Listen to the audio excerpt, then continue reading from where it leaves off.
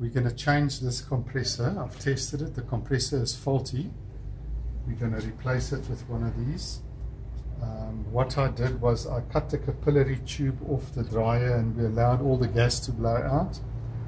And I've undid the 4 bolts that holds the compressor on, and we've disconnected the wires so there's no gas in here, and we're going to remove the tubes, and that we do with a flame.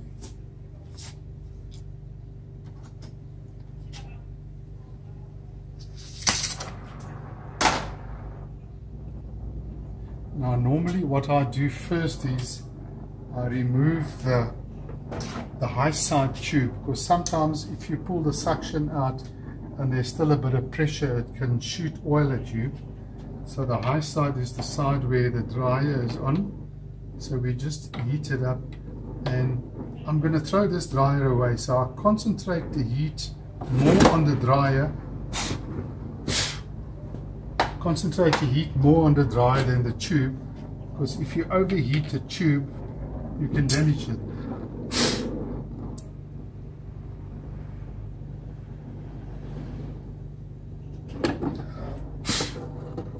Now the bit of flames coming out there, this was charged with R600, which is a flammable gas, but everything is out. There's just a little bit of remaining.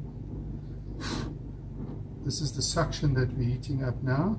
Concentrate the heat on the compressor side. And that's it. Now we just leave it for a few minutes to cool down. We'll take the compressor, throw it in the recycling bin, and I'll show you how I connect a new one on. Okay, what I've done now is I've put a new compressor in its place, and I've put the 4 bolts on it. Now before we pull these rubber plugs out, we prepare the tubes so that they line up. Now this is a 3/16 copper tube which is going to fit there, so that's going to be quite an easy fit, but this one here has to go on there, so we're going to need to make a sharp bend in it, and for that I've got this 1/4 inch bender which we put onto the tube, and we just pull it across, and it gives you a nice bend, quite a sharp bend without kinking the pipe. So this one we're going to put it on here, these two, and this is the charge pipe we're going to use here. Now when you pull these rubber plugs out, first pull the one out on the high side, which is the smaller tube, before you pull the suctions out, because if you pull the suctions out first, sometimes it sprays a bit of oil out. Now the tubes that's going in here is 1/4 inch, but sometimes they're a bit tight, so we just swage the pipes, and I use these little swages just to check. You see, now this is supposed to be 1/4 inch, that fits in nicely, and that one is the 3/16, which we can't really get in there, and this is the other 1/4 inch side, and we just make sure that goes in, otherwise the tubes doesn't fit. So we stick the copper tube inside there, same with that one, and same with this one. So now we're going to weld. This is all copper to copper, copper to copper, copper to copper. So we use a welding rod which I call silver alloy. I use no flux, just a little bit of heat, and it flows very nicely. So I'll just do one joint so you can have a look.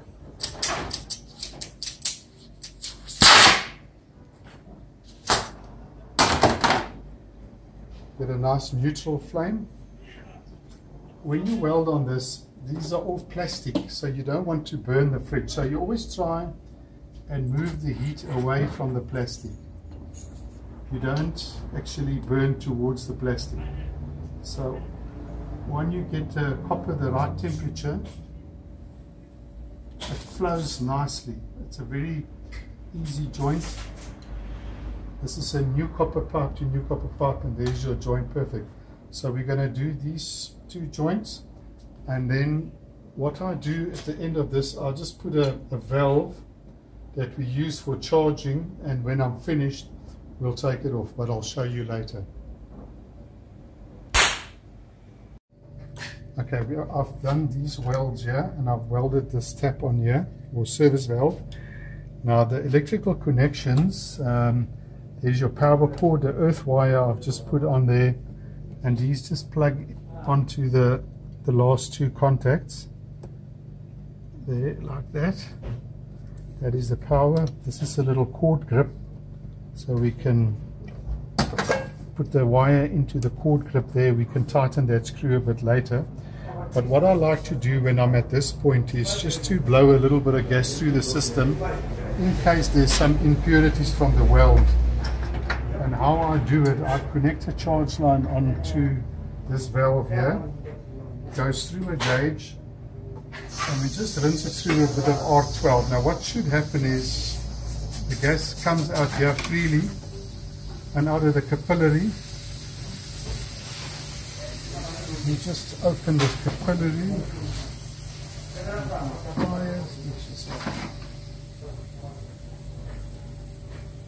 we just break this capillary open, make sure it blows out nicely. Okay. Now while it's blowing, we just put some power on the compressor for a second. We plug it in, the compressor is running, and we block the high side off. Just let it suck a little bit of gas in, and we blow it. We switch it off. So a little bit of oil came out there, and now we can safely say the system is not blocked. And also we blew the dirt up. So now I'm going to go ahead and put a little pencil dryer on here. This is the pencil dryer, 15 gram, and we're going to weld it on there like that. And then we're going to put a vacuum pump on. Okay, I've done the top and bottom weld on the pencil dryer. It's still a bit out here because it's warm. As it cools down, we'll bend it into place. I've connected the suction onto a vacuum pump, and a little system like this, vacuum 2 minutes is sufficient. If your machine can't draw a vacuum in 2 minutes, there's a problem with your vacuum pump.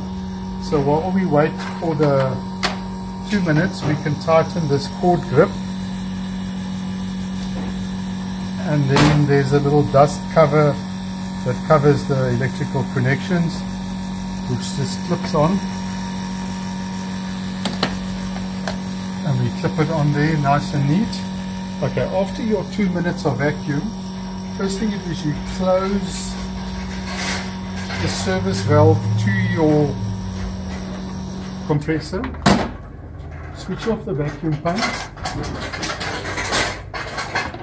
we connect this onto our gauge,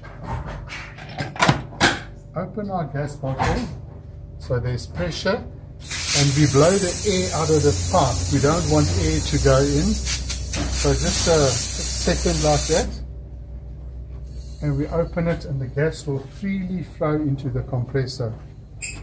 Once the gas flows in, we can start the compressor up. Compressor is running.